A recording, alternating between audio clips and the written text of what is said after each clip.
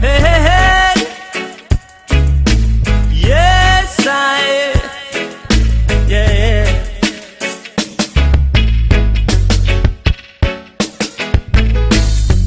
World of reggae music on ya. Hey. Keep me rocking with me data. Hey. World of reggae music on ya. Hey.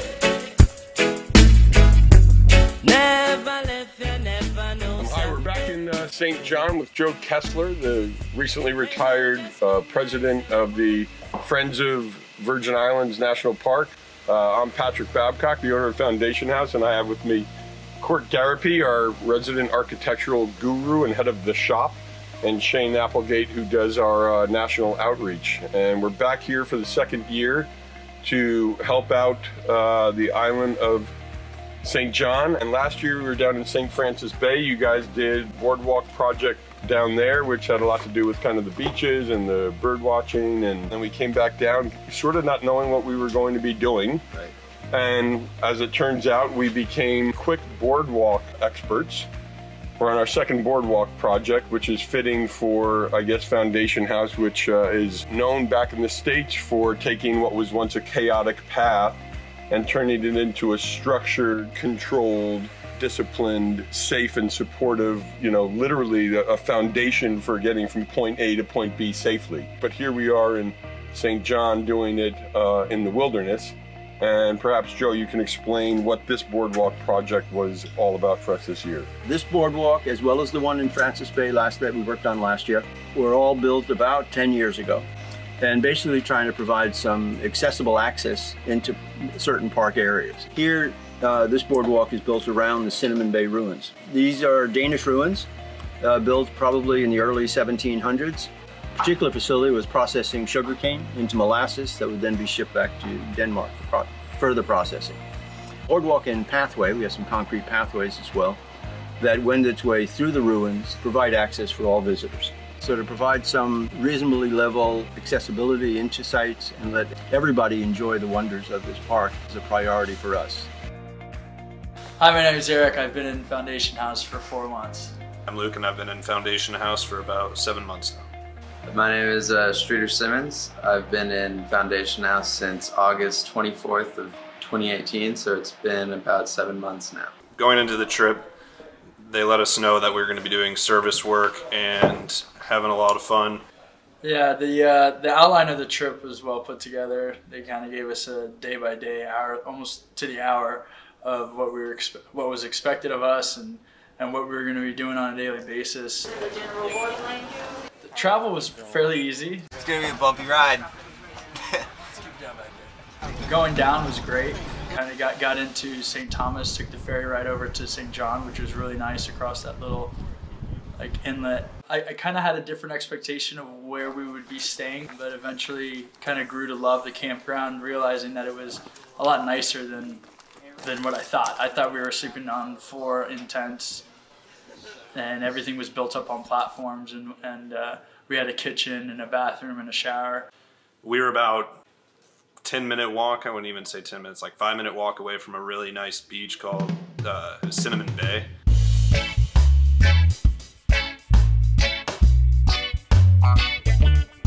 Sand was beautiful, water beautiful, snorkeling at the water, fantastic. We got to go and swim in the ocean almost for an hour at least every day. The work was, while it was hard, it was also satisfying. You get the sense of accomplishment.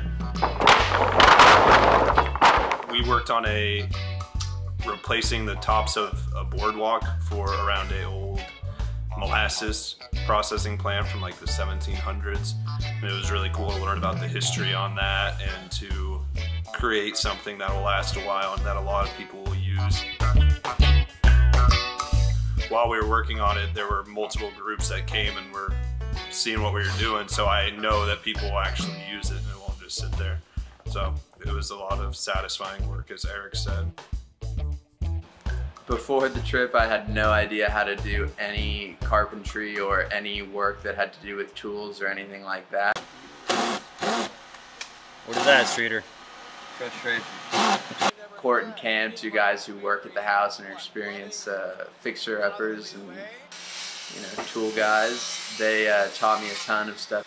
I ended up being able to know how to do custom cuts and did a ton of drilling and screws and all of that. And it was just interesting and awesome to me because before the trip I would probably be the person least trusted to do anything that had to do with the tools or a saw or any of that, other than maybe drilling in a few screws. However, by the end of the trip, it was me and Court doing these like custom cuts while everyone else was drilling in the screws. So it was pretty cool to me to like, be trusted with that. People were also going on hikes and cutting down trees and branches that were in the way of the trails.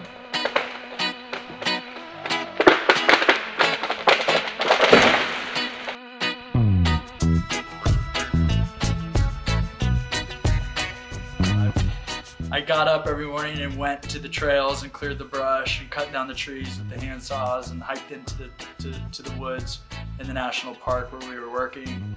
And I wasn't necessarily overwhelmed with joy to get up in the morning and go do all that. But by the end of the day, or at least the end of the work time, I did have a sense of accomplishment and a sense of almost relief that I had earned to kind of go out and swim around and enjoy the Caribbean, enjoy St. John. That's what we did. Some of the guys that I didn't know as well when the trip started, I felt like by the end of the trip I had really gotten to know them and kind of knew what they were capable of, and just kind of their strengths and weaknesses and their personalities, and realizing that even though maybe I didn't like them going in, I kind of grew to respect them at the very least, or learn to like them towards the end of the trip.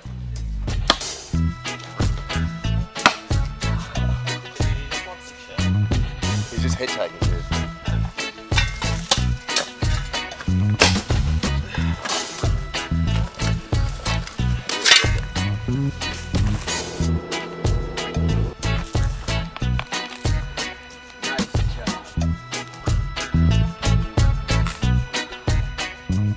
It makes me feel good that Joe and the Parks Department have given us a significant carpentry project that we can come down here, use the skills that we've been developing with the guys over the course of the previous months and years, developing their carpentry skills, their building skills, and coming out here and putting it to the test in the field.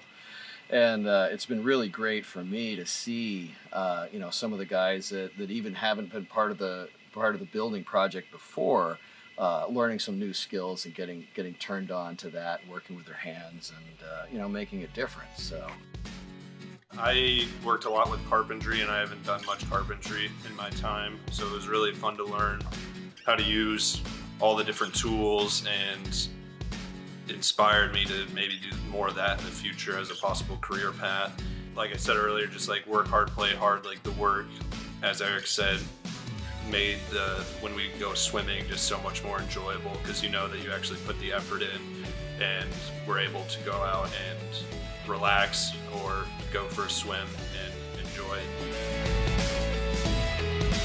We started slow. It took some time to figure it out and to deconstruct things. It took a little bit of time to figure out who would do what, who was best at what, and then to get that down. And then immediately everybody kept supporting each other and taking turns at different things. Everybody picked up something new, just like Court was saying, through the course of the project. It was a lot of fun. So they worked really hard and had a blast doing it.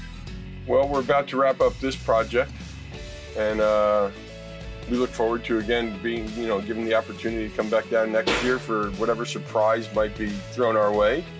And I appreciate the opportunity. We really appreciate your contribution.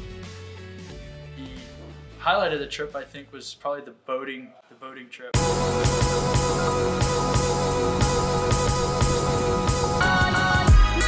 One of the days we took an entire day and took boats out. Being from kind of a tropical climate, I'm kind of used to going out on boats. It's something that I've missed since I've been here in Portland.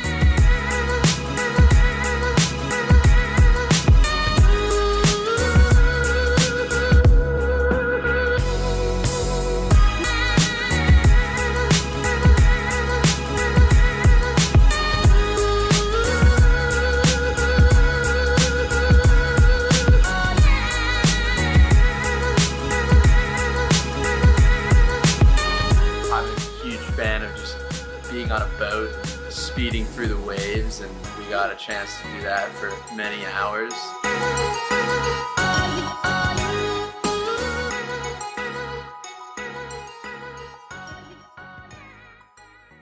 We did a ton of snorkeling in this place called the Indies.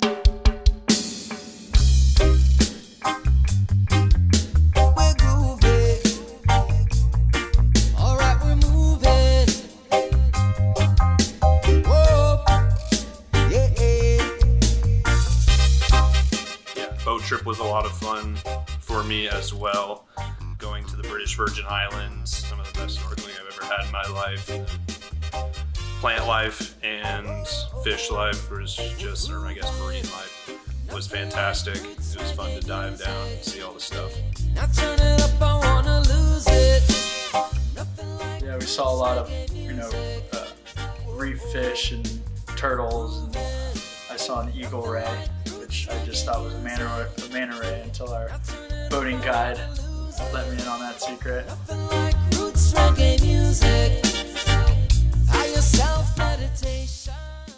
To me, service work just kind of means giving back to somebody or someone. In this case, it was more or less the whole island, having no expectations of getting anything in return, and just really doing it to do it and to help out. And for me, as selfish as it may be, I kind of felt like I still get a little bit out of it. Every time I help somebody, I get a little bit of that sense of accomplishment and that sense of relief, which helps me out. Service work to me means just doing something not for yourself and for other people. There are a ton of people in the world that have so many more issues than someone like me. It's just something that can take me out of myself, and it's very rewarding. To me, it's very similar to that. Just, it helps me get out of myself and to help others without expecting anything in return. And that's really important in recovery, at least, just because thinking about other people and worrying about them and not just yourself, and then not expecting anything back is just a good way. I don't know, like I said, get out of yourself. We came, we saw, we rebuilt. Yes, sir. Overall, what I took away from this whole experience was that if you are actually willing to get help from others and learn and seek advice, then there's pretty much nothing that anyone can't do. Like I said, I had no idea what I was doing going into it because of the great advice from others and people being willing to let me fail, and me understanding that I might fail eventually just turned into a ton of progress and me learning a new skill.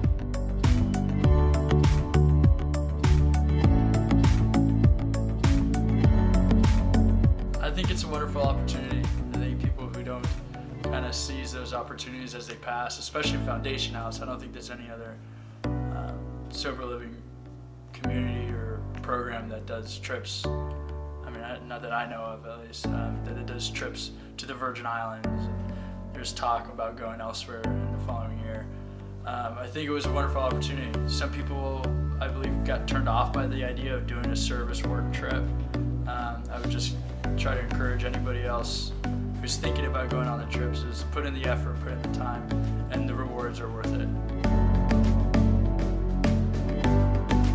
For someone who's thinking about coming to Foundation House, or whose parents are maybe thinking about talking with their children about coming to Foundation House, from the second you get here to the second you leave, you always feel as if you're welcomed here by not just the staff, but other residents who are here. We are a family of sorts. We all need the same amount of help, no matter if you've been here for 2 days or if you've been here for 5 months. You can always learn from someone. The people in this program are really the people who are going to be, to an extent, saving your lives from a life that you once necessarily didn't want to be in, or that just wasn't working out for you. Yeah, just if an opportunity like these don't come along very often, and to just take advantage of those opportunities because you never know when they'll lead to. And as I was told before I went on the trip, it's something that I'll remember for the rest of my life.